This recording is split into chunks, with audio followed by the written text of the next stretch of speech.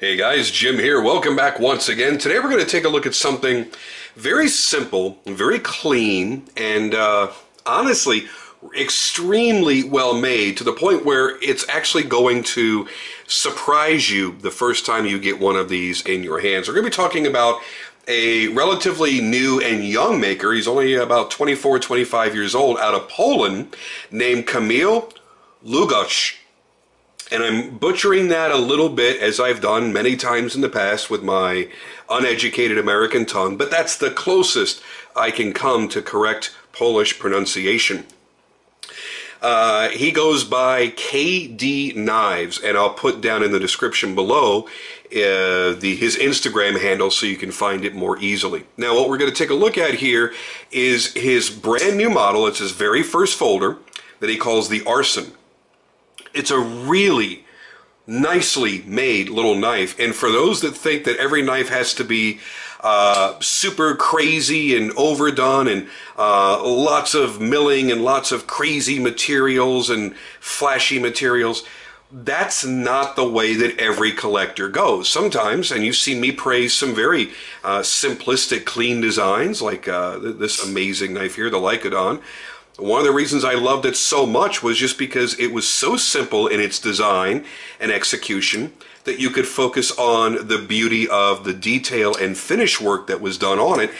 And that's exactly why I love this. Think of it this way: if you have an appreciation for knives like the Chris Reeves Sebenza, but you want a flipper, this is one of the closest ways that you can get to that in a flipper. And just this action is so crazy smooth. You see that it doesn't, I mean, it drops free when I'm holding the lock, but when I'm off the lock, I just give it a little shake. You see that it doesn't drop 100% super fast. It's almost hydraulic. It's a really wonderful feeling. And I've only ever had a few knives that really did that. And the one that pops out of my mind right now is my good old standby Rockstead Shin. It almost has a hydraulic feel to it, the way that it closes on itself. Obviously, that is not the indication of quality if a blade falls free like that. However, it's the best way that I can represent to you, because you're not here to touch it and flip it and feel the smoothness of the action. It's the best way for me to visually represent how smooth that is. Obviously, we're closing our knives like that, and when you do that, oh, it is so clean and so smooth. It's just ridiculous. And that, honestly, is why I love this knife. This is no flash. It's not hype. It's not trying to be something that it's not. This is a good EDC knife. The size of it, 8 1/4 inches overall. And the blade, while it's a little more than 3 1/2 inches, you've got a 3 1/2 inch cutting edge, and it's just under 3 1/4 inches in its total length. So it's a good size where it could still fill your hand, but it's nice and slim and lightweight and easy to carry. The blade thickness is about 160 thousandths of an inch. So still stout enough to be a good everyday EDC knife. But it's certainly not a big, thick, heavy-duty, overbuilt folder by any stretch of the imagination. Let's compare it right here and see. Yeah, that's pretty much the same as I have here on my Steve Skiff. So obviously a very comparable type of size. This is a little bit narrower and a little bit sleeker in some ways, but you know, same basic size. And I've been carrying that Skiff for a long time, and my other Skiff even longer than that. So what makes this such a standout? The first thing is all of the machining, all of the finish work, all the detail work on this. Even though there's not a lot going on, it's done simply perfectly. And sometimes it's so easy to look at a knife like this and go, well, it can't be a fancy high-end custom because there's nothing crazy going on. It's just a simple, somewhat muted knife. That's fine. Again, go back to the Sebenza. The beauty of the Sebenza has always been its simplicity and its cleanliness and its smoothness overall. And that's what this knife exudes. Sure, would I love to see a fancier, you have to excuse my hands here, I've been working and I didn't really clean my hands as well as I should have. Would I like to see a fancier, cool, custom pivot? Sure. Does it need it? No. Does everybody want to pay extra for things like that? No, not necessarily. Do I want something more than just a bead-blasted titanium frame lock? Honestly, I have a lot of bead-blasted titanium frame locks. It's a finish that I've always loved. So that doesn't, play into it for me at all. Would it be cooler if it was carbon fiber or Damascus or zirconium? Sure, but you're adding complication. You're adding expense just on the raw materials. This is a knife that you're able to get for $485. Now, in the realm of custom knives, remember this is a hand-built custom knife, not a mid-tech, not a production. These are not made by the hundreds. These are individually made by one person. You rarely find a folder that's a full custom for under $500. It's exceedingly rare, as a matter of fact. And here you have a gorgeous hand-rubbed satin blade, which I believe my example, it's not marked. I want to say mine is either M390 or S35VN, and I apologize that I don't recall, but I know for a fact that he works with LMAX, M390, and S35VN, so it's one of those three steels on this. And he did a superb finishing job on this. Nice clean hand rub satin. Beautifully done all the way around.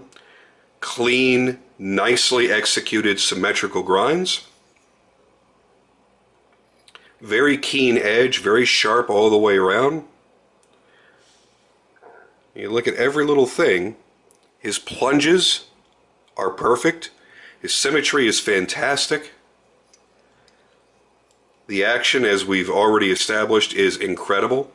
Nice chamfering all the way around the edges of the titanium. Would I like to see a contoured frame? Absolutely. Do I need it? No. And as a matter of fact, a lot of people that are using a work knife, they're using an EDC knife as a utility knife, they do prefer a flat slab-sided titanium frame lock because it's square in the hand. It's not rounded and it's less likely to twist and turn in the hand. So if that's your preference, then this is even further going to impress you. You've got the lanyard opening back here, nice, clean, and easy. Nice fitment for the titanium backspacer. And you'll see how the blade is nestled in there beautifully. Perfectly centered. There's no additional tension from the lock bar. His lock bar relief is perfect.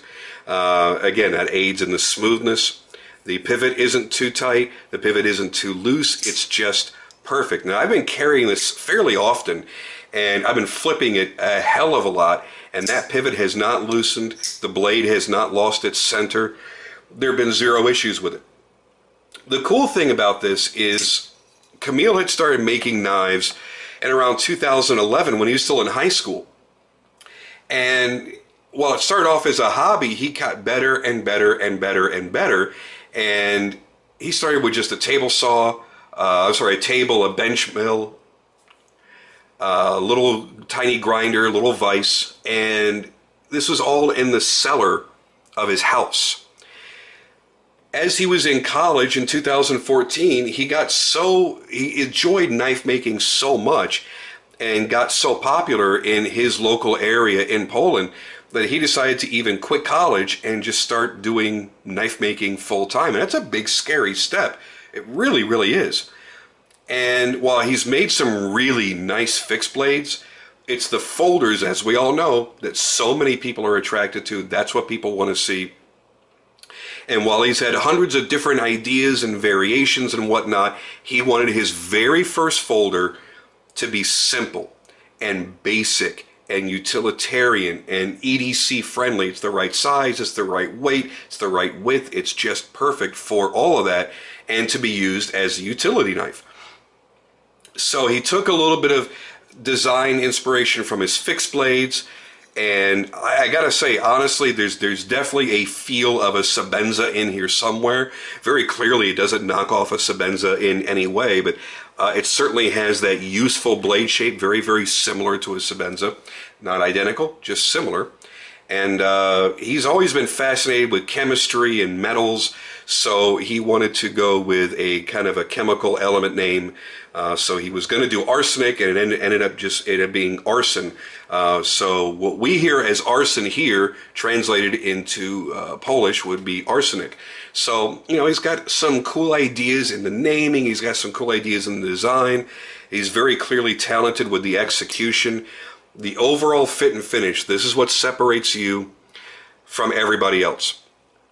This is what separates the guy that's sitting at a table with $1,000 knives and not selling anything, and the guy sitting right next to him with the same type of knife that are 50% more expensive, and he's selling everything.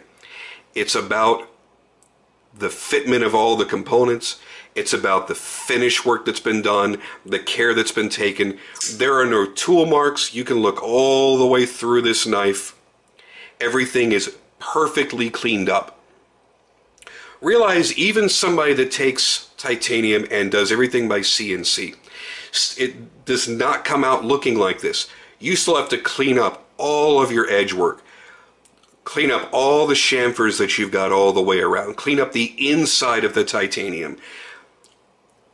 In and around, all around the pocket clip, the pocket that the pocket clip is sitting into.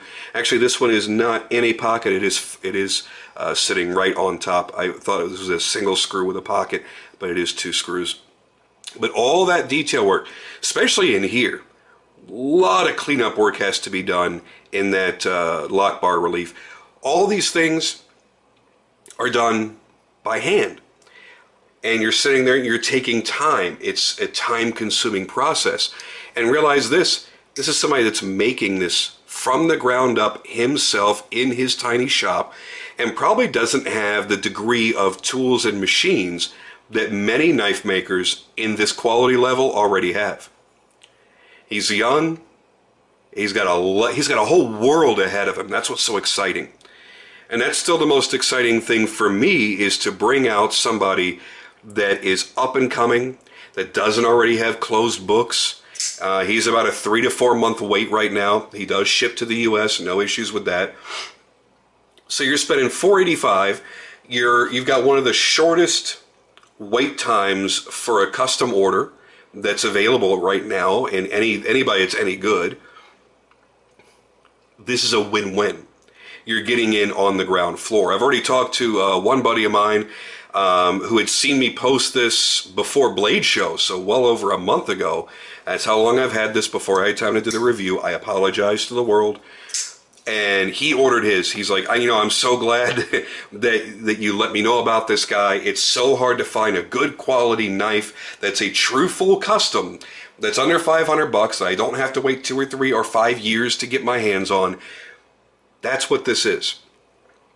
This is not the knife that's so beautiful and so exotic that you may be afraid to really cut stuff with it on a daily basis. This is also not, a $1,300, $1,400 knife like this is. It's $485. Now, if you've only ever bought production knives, or you've bought knives in a retail store like a Walmart or something like that, I understand that $485 sounds dramatic. It sounds ridiculous. It sounds over the top. Then this is not the knife for you, and you're not the person that I'm really speaking to about this. You don't have that level of appreciation for that type of knife making yet, simply because you haven't gotten there yet, and that's fine. Enjoy what you enjoy. Buy what you like to buy. Nobody's talking bad about you for doing that. But for those that buy custom knives, to look at a custom-made, handmade, custom-made knife that's under 500 USD is nearly impossible. You can count them on probably one hand how many knife makers, good quality knife makers, are offering a custom folder for under $500. That's what makes this exciting.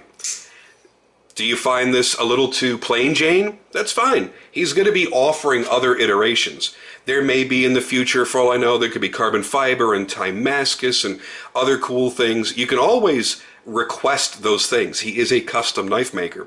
However, the price is going to go up from there because you're paying for the more expensive materials and the additional work that goes into it.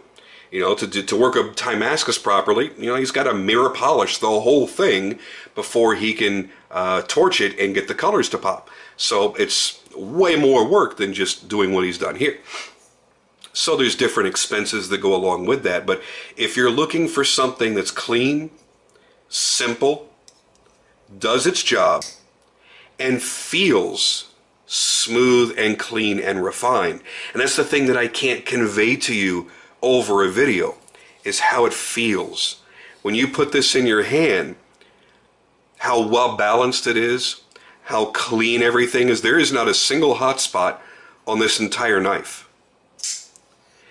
How crisp that detent is, how solid and sure that lockup is. You can listen for it and you can hear it, but you have to feel it to really understand just how nice it is. How velvety smooth that action really is. These are all things that I have no way to truly convey to you. Take the chance, grab one for yourself. Yes, you're ordering from overseas. You have to wait 3 to 4 months, and you'll probably wait a week to 10 days for it to get shipped because it is coming from Poland. However, those of us that deal with custom knives a lot, we've waited longer and paid a lot more. Try it. I promise you, you're going to enjoy it. And I am very excited to see what he has up his sleeve for the future, because I tell you right now, as much as I enjoy this, this is a knife that I can EDC, that I can carry every day. When I show it to somebody, I can proudly show that beautiful blade finish. I can let them feel the incredible action, and I'm proud of the knife, and I'll use it, and I'll cut with it, and I'll do whatever. But the days I want to carry something a little more flashy or fancy, this is not the knife I'm going to reach for.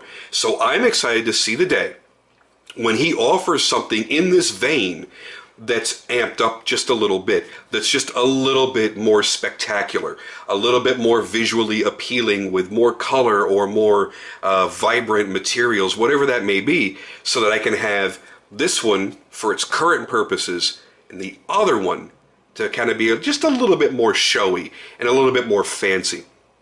Because I feel his workmanship, his quality, his attention to detail would certainly justify a $1,000 knife in Damascus and Damasteel or something like that. This is not somebody that needs to use a bunch of fancy materials to mask the fact that he doesn't have the basic skills. We see a lot of that happening. He's demonstrated that. This is, you know what, look at it this way. This is like standing naked in front of a crowd. Every flaw that you have is going to be exposed when you're naked. If you're dressed up, so if this was all in Damascus and a fancy Damascus blade, there are little imperfections that could be hidden within that pattern. There are little fitment issues that can be hidden by the bright colors and everything as they come together, because it's dressed up in a way. This is naked. This is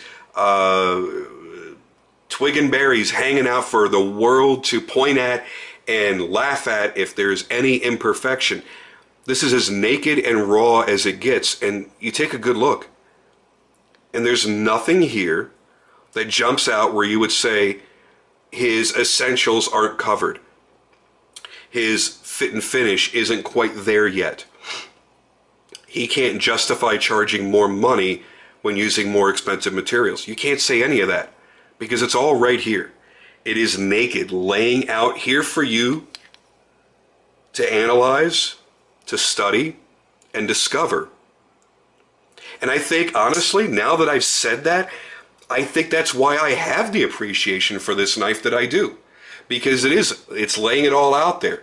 It's naked, it's spread eagle on the bed. And every tiny imperfection, every little mistake that he could have made, especially as a young maker, would jump out. It would stand out because there's nothing to hide it. And here we've got a knife that is as close to perfect as anyone could reasonably expect. I have yet to find a flaw on this knife. And I've had this for over a month. I've carried it probably a couple dozen times.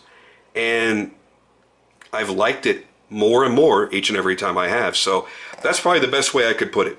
It's any issues would be glaringly magnified.